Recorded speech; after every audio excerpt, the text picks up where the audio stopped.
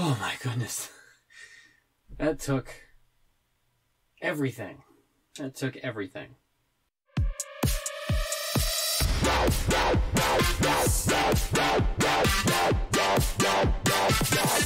A while back, I made a DIY magnetic stirrer to try and rinse my resin prints. It was made out of a PC case fan, some 3D printed parts, and some very small neodymium magnets. It worked moderately well, so I revisited the project to try and see if I could get a little bit better performance out of it. I wanted to see if it could win a shootout against the cheapest magnetic stirrer you can buy on Amazon. It did not go well. Come on. Come on. But I think I know what the problem is, and I'm pretty sure I know how to solve it. It's as simple as following the advice of the actual chem professor in the comments.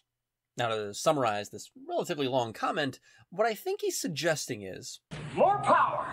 That PC case fan is the problem. It doesn't have the torque, it doesn't have the power to drive that magnet through the volume of liquid that I'm trying to work with here. It just can't do it. If I was trying to mix up a piddly little puddle, this thing would be perfect.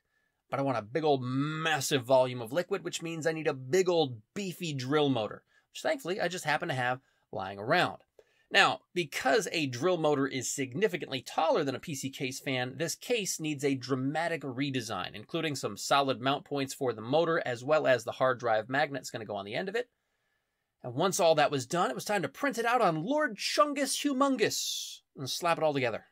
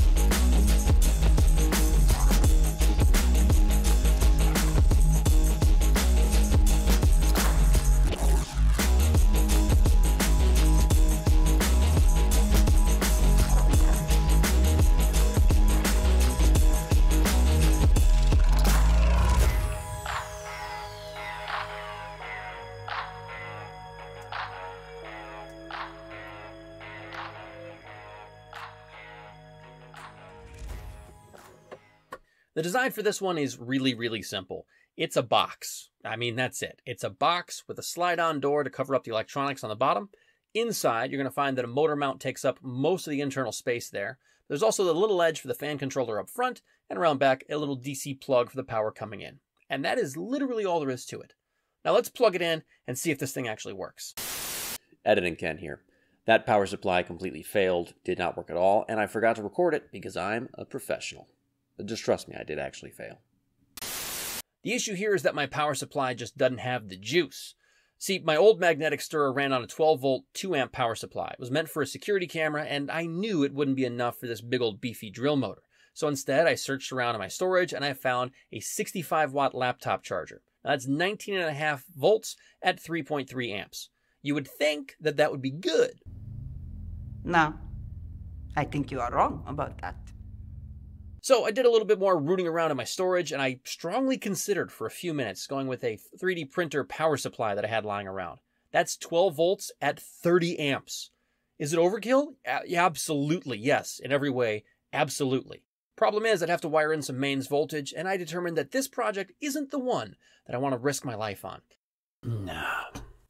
A little more rooting around, and I found this old HP all-in-one power supply that's able to deliver 120 watts. That's 19.5 volts at 6 amps. That should be more than enough for this project. Even though I probably can't run the motor at 100% speed, I don't think I was ever going to be doing that anyways. So I think I'm good to go. Now, have you heard enough about power supplies and electricity for one episode? I hope so, because I'm done talking about it. Cool. Can we talk about something else now? All right, now let's talk a little bit about the actual stirrer inside there doing the work. Last video, I made a pretty cool looking impeller design that I really liked, but it just never worked with that old magnetic stirrer. I'm going to give that thing a shot because it's really cool and I'd like for it to work. course, failing that, I still do have the actual magnetic stir bar that goes with the stirrer I bought from Amazon, and I can use that thing if all else fails. They should both work with that hard drive magnet. Again, I really want this one to work, though, because I think it'd be really, really cool if it did. Nope. Okay. That was really quick and easy. No way that this one's going to work. All right, I had this problem on the last video too. It's just where I can't keep that stirrer in sync with the magnet. Now, then I thought that it was just the torque that was the issue, which this motor, of course, is able to fix. But now I'm starting to think that it's speed that's the issue here. It's just going too fast and getting out of sync almost immediately. So I got to find some way to reduce that motor speed dramatically. And the easiest way to do that is to just drop down that voltage. That's something that I do all the time using DC step-down converters. Come on. Too fast. Okay, too fast. Too fast again.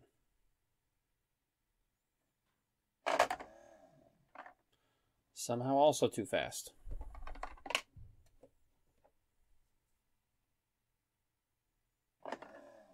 Come on. All right, clearly that didn't help. So now I'm at the point of just absolute frustration. I mean, if it was torque, this motor was supposed to fix that. If it's speed, reducing the speed should fix that. It's none of those things. So what is the problem? Like at this point, I'm doing dumb stuff. I'm ready to just toss a wood screw in there and use that as my stirrer.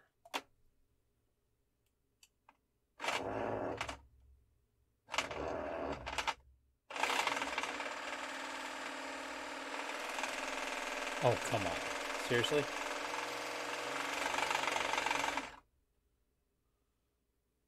I cannot believe that worked. So stupid.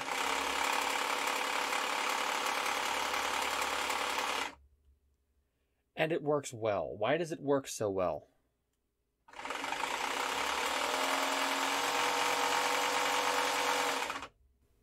Oh my goodness.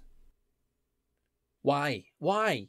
Why does this work? I have no idea. This should not work as well as it does. It's a dumb answer. I put real time and design and engineering into my little stir bars and even tried using a real magnetic stir bar, and those don't work. But the wood screw works stupidly well. How's that a thing? How does that work? I refuse to accept this. I'm not just going to take that a wood screw is as good as I can do. So, you know what I'm going to do? I'm redesigning my magnetic stirrer turbine with some extra blades, and I'm also, instead of using magnets on the bottom, just going to use some stainless steel discs, some magnet backers.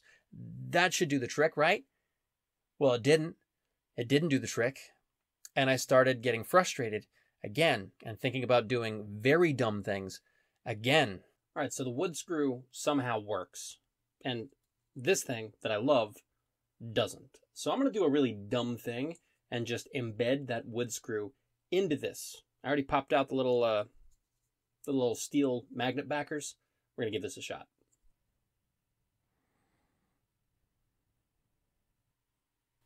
Okay.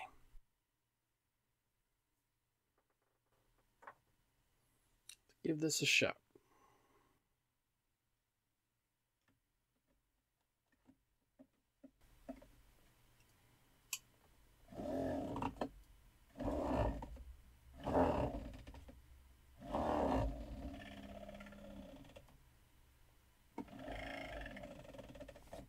And that also did not work. So, I don't know. Okay. This is not a science channel. I'm not an engineer. I'm not a physicist. I don't know things. And I've probably lost too many brain cells in my youth to know anything now. So I'm trying. Okay. I'm trying to follow the scientific method, but I don't know what the problem is. I do know for a fact that I could probably stand to lose a little bit more speed from that motor, which I'll do by limiting the voltage further. But beyond that, I don't know, because I think the problem isn't speed. I think it's acceleration. And I don't know of any way that I could more gradually ramp the acceleration on this thing, get that speed up. I don't know how to do that. Like, I feel like I need a logarithmic increase in speed, but I mean, I don't know that for sure because I don't know what logarithmic means. So that could be completely wrong. Look, why don't I just start by lowering the voltage a little further to get that speed down and see where we're at. we're going to do this live.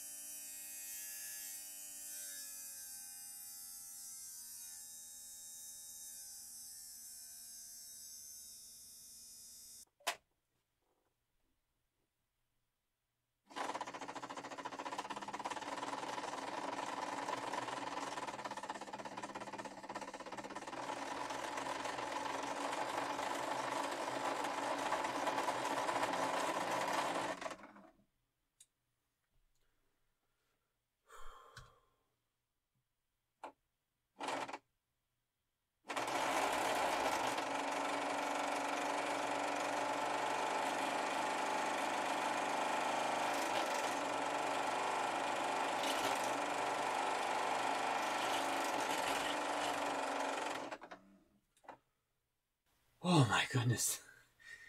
That took everything. That took everything. You gotta start it at the right speed.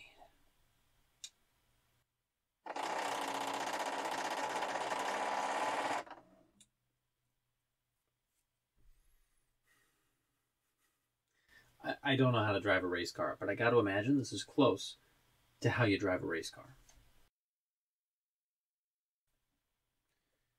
Okay, well, speed it is. I guess that fixed my problem. Look, to be clear, acceleration is still an issue because it's really a hassle to try and get this thing started. It's not guaranteed every time that it's going to sync up properly, but when it does, it works really well. Like, it works really, really well, and it performs about on par with the magnetic stirrer that I bought off of Amazon. That's pretty cool. But now I just have one more stupid question to answer.